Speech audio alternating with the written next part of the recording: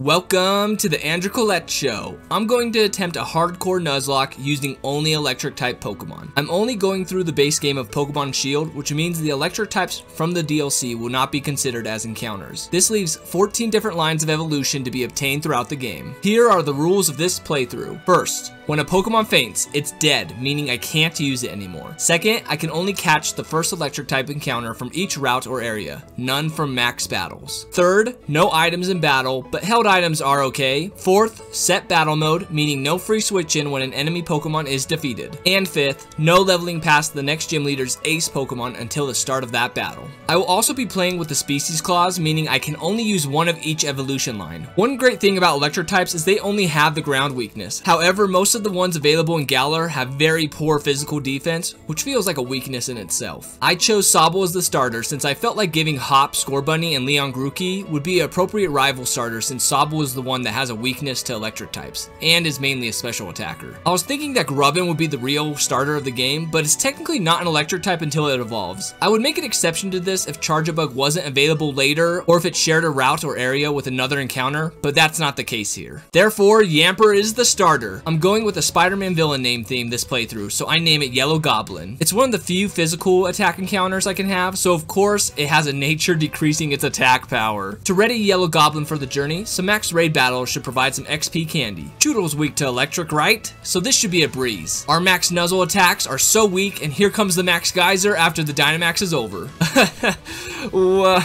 Well, I guess I lost my first attempt. Anyways, attempt 2, I get a Yamper that doesn't have an attack decreasing nature, so maybe that death was a blessing in disguise. And she did a great job catching this Electrike from West Lake Axwell, which I name Electro. On the other side, at East Lake Axwell, Joltik is added to the team and named Venom, cause come on, it's a spider. And let me tell you, this cute little spider is faster, stronger, and bulkier than its other two team members somehow. So this was a great surprise early game, carrying me over the beginning hurdles such as Team Yell and Hop. After raising the team to level 15, we're ready to catch Pikachu at the rolling fields. Since I like to make my Raichu thick in competitive battles, I name her Kingpin. There's a Thunderstone available in the early part of the wild area, so Pika grows up fast. This is also a great advantage early game because in Generation 8, the move relearner is available right away and for free. So I have access to its entire learn set move pool already since Kingpin can't learn any moves by leveling up. So already during Bede's first battle, I'm already doing setup strats with Light Screen, Nasty Plot, then a Thunderbolt sweep.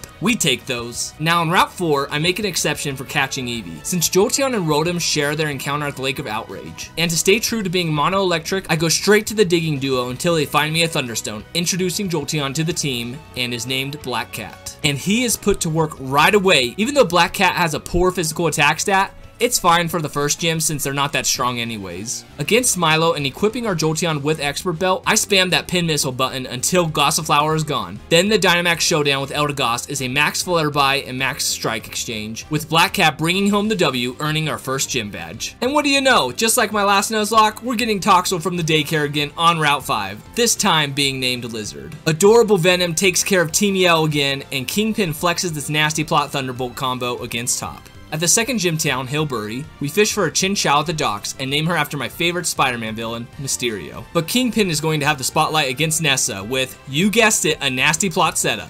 Only getting hit by one horn attack, Raichu one-hit KOs Goldeen, Arrokuda, and even their Dynamax Dreadnought with just one max lightning each. 2 badges down, 6 to go. You wanna know a weird fact? That squishy bubbly thing Bede has? Yeah.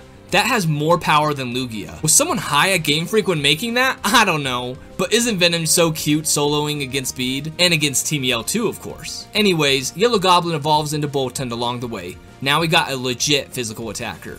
Now Marnie's a little scary to me since her whole team are physical attackers, so I can't just set up Nasty Plot willy-nilly because look at Kingpin's horrendous defense stat. She doesn't really fit the big guy persona. So I have her attack straight away with Thunderbolt, taking out Krogunk in 1 hit, Scraggy in 2 hits, and Let's Watch versus Morpeko. All that. Bite would probably be the worst one. Okay. Don't crit, please. No! Oh my gosh! Oh my gosh! For those that have seen my last Nuzlocke, which was also my first, Marnie killed 3 of my Mons in that playthrough, so I gotta make sure to prep for her, especially with my physically weak team. Before facing the 3rd gym leader, Kabu, Mysterio evolves into Lantern and is now ready to lead the battle. Ninetales starts by Will-O-Wisping, which I don't care since Mysterio is a special attacker and responds with Bubble Beam. Then they Fire Spin, which doesn't do much, and the residual damage isn't a thing since Ninetales is wiped out by another Bubble Beam. Arcanine comes in bringing the bite action, Mysterio again with the Bubble Beam. Then I decide to Dynamax to set up the rain after their bite triggers my Citrus Berry and the turn ends with Max Geyser. Now something I didn't realize about Centiskorch, its attack stat of 115 was a lot higher than I expected that little bug to have. Not only that, but Max Flutterby also weakens Mysterio's special attack, causing us not even to take half of their HP. I Max Guard the next turn to stall out their second Dynamax turn, but now have to possibly sacrifice someone to save our water type. Black Cat takes the plunge, but thankfully no critical hit. And here's another mistake I overlooked about Centiskorch. After Yellow Goblin swaps in, they Bug Bite, meaning it eats our Citrus Berry. I take the risk, keeping Boltund in. Well, it did coil the turn before, raising its attack, thus Yellow Goblin is gone, but at least she made the path easy for Raichu to finish off the 3rd gym. At least we get to capture 2 more encounters soon after in Hammerlock Hills, being Charjabug and his named Shocker. Then at Giant's Mirror, Helioptile is caught and named Sandman, which is fitting with the Sandveil ability. Shortly after, a Sunstone is found nearby, evolving Sandman into Heliolisk. And I forgot to mention this thing has crummy defense like most of the team. And once again, I have the Digging Duo find another Thunderstone, evolving Shocker into Vikavolt, which is nice since he's bulkier and now has the Levitate ability, avoiding ground attacks. Since the level cap has jumped up to level 36, I can grind a bit to prepare by hunting Glooms that also each give my Pokemon +2 special attack EVs for each one we knock out. And now Lizard is a Toxtricity. With every Team Yell battle comes an excuse to see that cute little Venom in action. But better yet, Route 6 brings us our fossil encounter, which I choose to be Dracozolt and name it Dr. Octopus. The Doc's defensive dragon typing is so great, along with being a sole physical attacker of the team now. But it's benched to get the free XP as the Kingpin plows through Hop's team. Now to face the 4th gym leader, Alistair. The plan was, and I say again, was simple. Kingpin sets up the Reflect, then switches in Black Cat to Shadow Ball their team.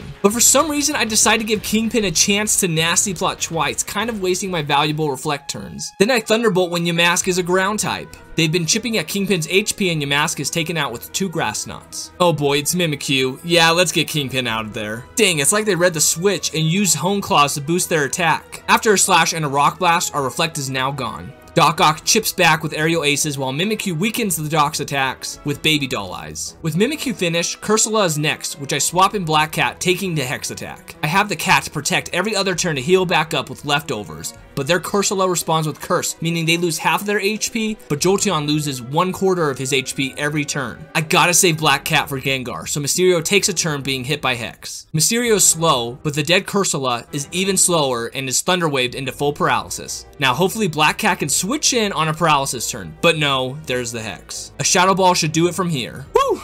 Too close. Now the final face-off with Gengar. A Max Phantasm gets the major critical hit, almost one-hit KOing, and then Black Cat easily soaks the Max Ooze. Thankfully, with his amazing speed, Gengar is bested, claiming our 4th gym badge. Halfway done with the gym challenge. Now I gotta interrupt Bede being a jerk, and this time having our other bug type Shocker do all the work rather than Venom. While battling the 6 gym trainers, I accidentally overleveled Lizard and Kingpin, which means they're going to be in the box until we get that badge. Was mainly bummed about Lizard since he's a poison type, missing out on the fairy gym, but I think I can do this with no one dying still. Black Cat leads the charge with a Thunderbolt, and thankfully no poison from that Sludge Bomb. Another Thunderbolt feints Wheezing along with the Opal speed boost. Remember, we gotta protect every other turn to heal from leftovers. Black Cat activates the early Dynamax to one-hit KO Mawile instead of the electric terrain, boosting future electric attacks. After Opal's additional boost raises our defenses, and just like planned, Max Lightning takes out Togekiss. Now the Max Lightning doesn't take down G-Max Alchemy quite as easily due to its high special defense. Their attack doesn't do much either, but does heal themselves. Black Cat should be able to soak non-crits with the boost he's gotten before. After their G-Max ends, Opal doubles our power, we exchange the Thunderbolt while they confuse us with a Sweet Kiss. But Black Cat holds it together and ends the Fairy Gym Challenge. The next battle is a match I prepared for more than the past gym, and that's Hop. I know I've given this guy crap in the past, but look at his team, all physical attackers. Once again, my team doesn't like that, so let's check out my plan. Kingpin starts by setting up Reflect, while holding Light Clay extending the screens for 8 turns,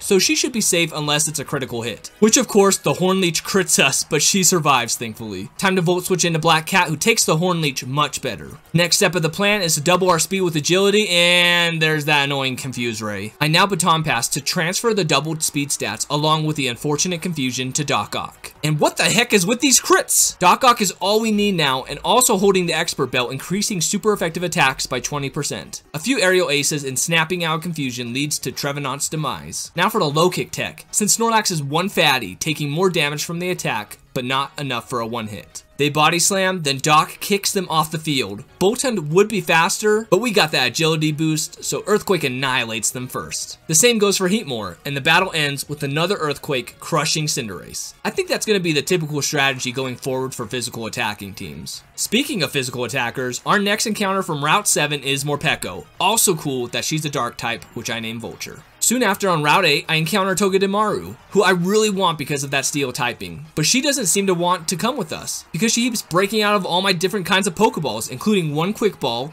all of my Ultra Balls, Great Balls, Dusk Balls. Luckily, I gave Doc Ock leftovers before this with Protect so I could stay alive and heal. Then I busted out the secret weapon I didn't even know I had, the Love Ball. Black Cat's male gender is opposite than the encounter, making it 8 times more effective. Dang, she played hard to get. Took 31 turns, and I named her Rhino. But she was so worth it, and is a main start against Melanie, the Ice Gym leader. A simple Iron Head one-hit KOs Frostmoth and Galarian Darmanitan. I have to change up things with Ice Cube because of the Ice Face, essentially giving itself an extra life. By U-turning, bringing in Black Cat. It's like they knew what I was going to do since they used Tail, which gives them another Ice Face. Black Cat sets up a Light Screen while holding Light Clay, which will help us tank their special attacks like that Icy Wind. Since our speed is dropping per their Icy Winds, 2 Thunderbolts should leave Ice Cube with a sliver of health so the cat can Volt Switch to get someone in with an ineffective speed. Oh, that critical hit shocking the Penguin to death is bad. Now I got a slow Jolteon versus their Gigantamax Lapras, but I worried about the speed for nothing since Lapras was potato slow. Black Cat stalls their Dynamax by Max Guarding, then hits with a Max Lightning, gets smacked in return by a G-Max Resonance, effectively putting up their own screens, and one more Max Guard to end their Dynamax turns. To keep Black Cat safe, I Volt Switch having Mysterio take its place, who resists both of their upcoming attacks, being Icy Wind and Surf. Mysterio electrifies us to victory with a discharge, claiming our 6th badge. Time for the second to last top battle. I go in with the same strategy in mind like last time, but Double messes things up with a Growl, decreasing our attack stat. I don't want that to be passed to Doc Ock. So now it's this game of Ring Around the Rosie with Mysterio and back to Black Cat, but they growl again. Let's give Lizard a turn attacking with Volt Switch, getting the KO and changes places with Rhino since she can withstand most of Hop's team, except for that Cinderace, which of course is sent out. So I have to switch here for Mysterio to resist the incoming Pyro Ball. Then they attack with Mega Kick, and thankfully Mysterio ends the bunny's time with only one Surf. Obviously, I swap in Doc Ock to save Mysterio from the Body Slam. Now give him a low kick, Doc. That's better. The match is a wrap at this point, biting Corviknight with 2 Thunderfangs and crushing Pincurchin with an Earthquake. On to Route 9. Pincurchin is our second last counter. And I honestly don't know what I'm going to do with this thing. It's slow and frail, so maybe I can sacrifice it for later? I don't know. Oh yeah, his name is Scorpion. Another second to last thingy event, whatever you want to call it, a Marnie battle. Remember that strategy that was supposed to work against Hop? Well, it works perfectly against Marnie. She did have some of her mons use Torment and Swagger, which could have maybe thrown things off a little, but they didn't come into full effect, giving us that easy W. Alright, now it's time for the no Dynamax Gym Leader Piers. All of his team are physical attackers. Seems to be a common theme lately. The plot this time is to have Kingpin be the sweeper. I do this by charming 3 times, lowering his damage output to 1/4 of his strength, which protects in between to heal from leftovers. Then Black Cat Volt Switches out for Kingpin to, I forgot to teach Kingpin Nasty Plot before this. Well, that was a waste of time. Could have just attacked with 4 times super effective Draining Kiss from the beginning. Okay, you can't beat Malamar with your poor defense. Volt Switch out of there. What? They went for Foul Play? That does decent damage. Luckily, I also gave Doc Ock leftovers and Protect to heal in between turns. Unfortunately, one Dragon Claw doesn't defeat Malamar, so Doc Ock is going to have to sit on the bench the rest of this round after another hit from Foul Play. After stalling a couple heal turns, Black Cat returns to the field. It's important to send a special attacker against Obstagoon since it has the move counter. Now's the moment to weaken them with 3 attracts, like we did at the beginning of the battle, while healing in between and praying for no crits. Volt Switch allows Shocker to enter the fray, and look at this. Another team member with leftovers and Protect. Attack with Bug Buzz! Or not, since Throat Chop disabled that move for a couple turns. Thunderbolt does fine damage anyways, but I have a Shocker knock them out with a Volt Switch to once again bring in Black Cat to diminish their chances with 3 attracts. No need to switch this time since he's safe and secures us a shocking victory with no deaths. How have I not used a pun until now? Anyways, Ryan is the last gym leader in my way, and he's always my favorite part of the game since the doubles battle takes a different mindset and preparing and making plays. Kingpin sets up the reflect, anticipating physical attacks like Flygon's breaking swipe. Mysterio then strikes with a 4x super effective ice beam, shattering Flygon to death. Gigalith ends the turn setting up Stealth Rock, which will damage my Pokemon every time they switch in. Long-term plan is to take out the Snake and Rock at the same time so Duraludon will face us alone. Thinking Gigalith is the bigger threat, we double target him, which is nice since Sandaconda used Protect. Kingpin Volt switches into Black Cat, Mysterio pulls off the awesome burn with a Scald, cutting in half the damage from Body Press. Sandaconda fails a second Protect. Black Cat speeds up with agility for reasons I bet you can guess by now. Mysterio scalded Sandaconda close to death, which is what I want, and I knew Ryan had a few ground attacks up his sleeve, so I gave 4 of my 6 party members Shuka Berries, which cuts in half the damage from a super effective ground attack. I think that they think that Mysterio is the threat, so I have her Protect, and Black Cat baton passes the speed to Doc Ock, which gets hit by Earth Power and a Body Press, kind of shaking up my plans for my dragon. In order to get ready for Duraludon, Doc Ock Dynamaxes and attacks with Max Knuckle, KOing Sandaconda while increasing our attack power. Mysterio also KOs Gigalith with Volt Switch, bringing in Black Cat. To make sure neither of them die, I have Black Cat charm Duraludon and Doc Ock max Wormwind, resulting in G-Max Duraludon losing 3 stages of attack power. This on top of Haban Berry, which cuts in half the damage from a super effective dragon attack, saves the Doctor's life from death. Max Quake is curtains for the 8th gym badge, qualifying us for the Champions Cup.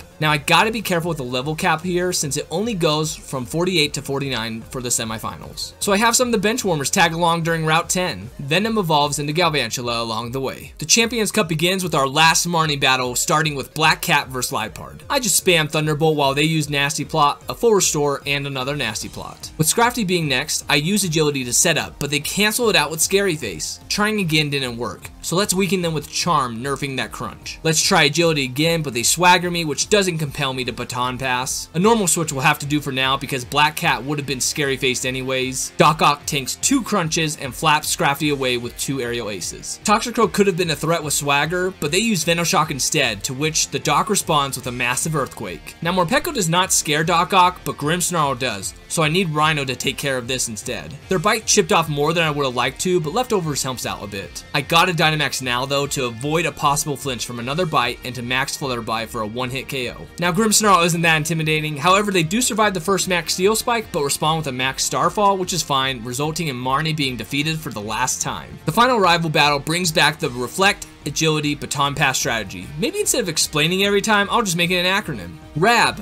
I don't know, we're getting close to the end anyways. The chunky Snorlax did give me a little scare surviving the low kick by replying with a high horsepower, but we good. Pincurchin, get out of here, what do you even do? Dynamax Doc Ock to strike down Corviknight with 1 hit and end the match with 1 Max Quake into Cinderace. Oh, I guess it will take 2 Max Quakes to qualify us for the finals. But before that, we must face Oleana to progress the story. Now I'll use the acronym, RAB, so you can guess where this is going.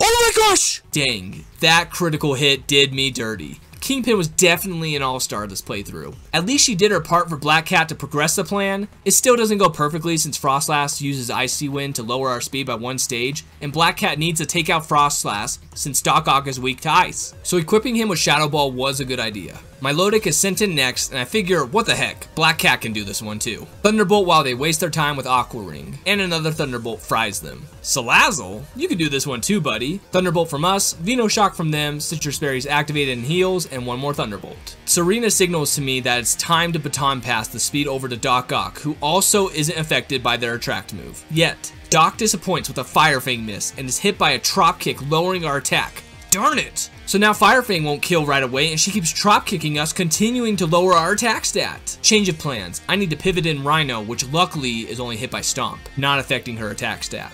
But I can't have Rhino hang around either since she's 4 times weak to a possible ground attack from Garbodor. So she switches back Doc Ock, hoping for no Trop Kick, but of course that's what she does and HP is going down. I guess Lizard will have to come in and Volt Switch, ending that annoying Serena. The rest of the team is not properly built to face Garbodor. After some calculations, Mysterio may have the best chance. First, stall out turn 1 of Dynamax with Max Guard. Second, take in a hard-hitting Max Quake and Max Geyser back. Third, Max Guard the last Dynamax turn. Fourth, hope for no Gunk Shot or Stomping Tantrum.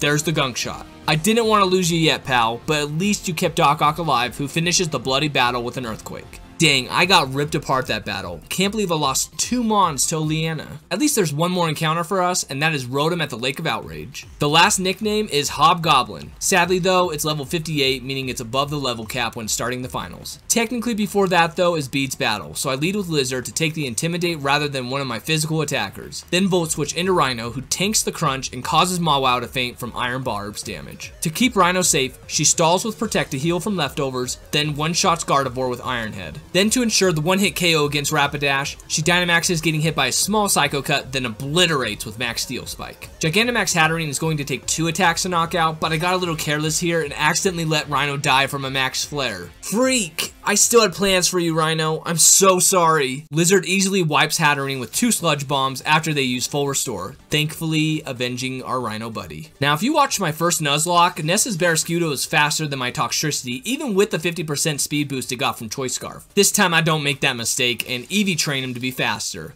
The battle is now cake by spamming Overdrive and ending with a Max Lightning against Dreadnought. Easy peasy. Since Kingpin doesn't exist anymore, I have to change the acronym for the strategy. It's now CAB, C-A-B. Black Cat starts off against Dusknoir using Charm, lowering his attack while he uses Rock Tomb, which is kind of annoying because I'm going to have to use Agility twice to make up for lost speed, and he'll likely Rock Tomb some more. Thankfully, during the process, Leftovers helps out. Then a couple Shadow Balls takes out Dusknoir. Now I didn't Baton Pass yet because Chandelure has Will-O-Wisp, which would cut in half our attack damage. So Black Cat takes care of this guy too with a couple Shadow Balls. Actually, I'm going to keep delaying the Baton Pass, since Poltegeist could set up with Nasty Plot, so here's another 2 Shadow Balls. Okay, now I have to switch with Baton Pass because Black Cat's burn doubles Cursula's Hex power, so Vulture swaps in resisting the Ghost attack and has her special defense boosted 50% thanks to holding Assault Vest. Vulture Dynamaxes to shatter Cursula's Sad Life with a mighty Max Darkness. Gigantamax is not a threat either since Vulture has the speed boost from Black Cat and massacres the opponent with 1 Max Darkness as well. Now against Ryan, I make a silly preparation mistake. When I looked up his team, I looked up the wrong set. I saw the one that was meant for his team later, so I played careful with Charm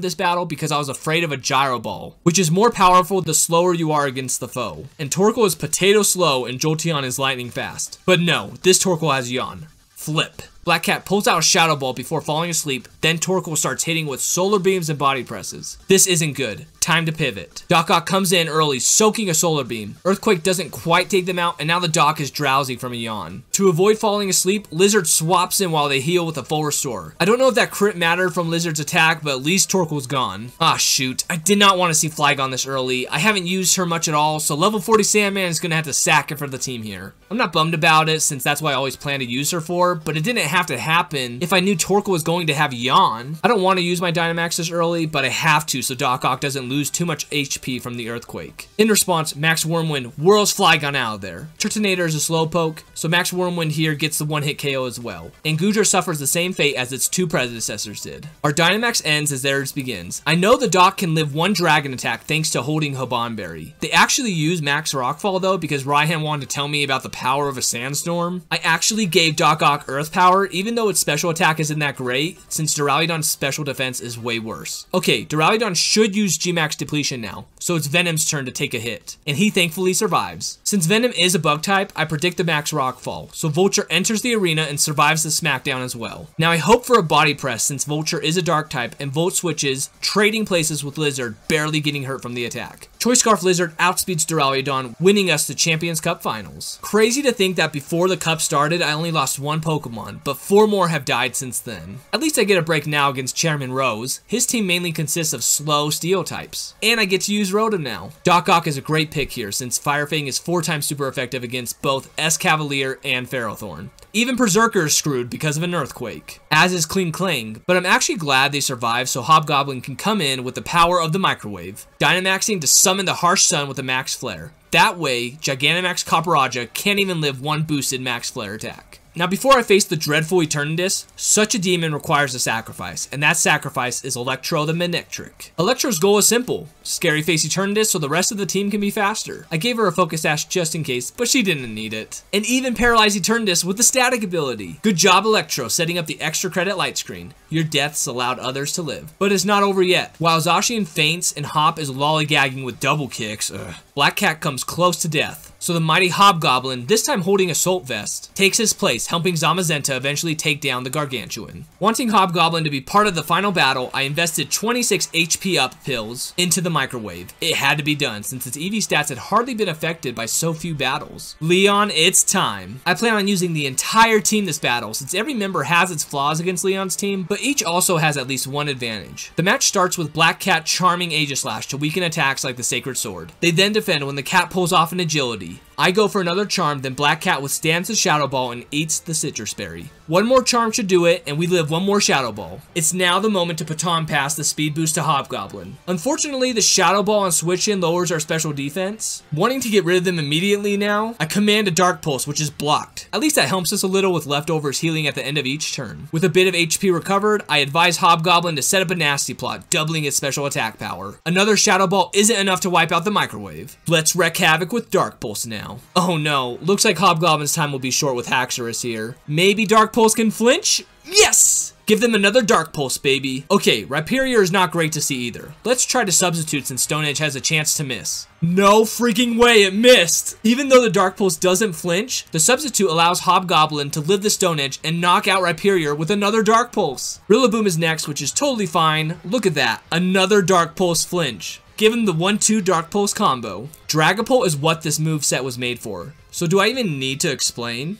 For the final boss Charizard, I Max Guard, blocking the Max Rockfall, then attack with Max Darkness, and silly Leon throws his chance of winning in the garbage by deciding to G-Max Wildfire. The residual damage won't even take effect since Hobgoblin is a fire type. Stall the last turn of Dynamax, and finish the entire run with a final Dark Pulse. Wow, the hacks were totally on my side during that finale. The journey is over, 14 encounters, 6 deaths. The Pokemon Shield Hardcore Nuzlocke Mono Electric Challenge is completed. Thanks for watching, everyone. Let me know in the comments if you would like to see another Mono type Hardcore Nuzlocke. Subscribe for more, like the video, let me know what you thought of the run or maybe some ideas you may have. If you want the live experience, be sure to follow me on Twitch, and you all have a good one. See ya!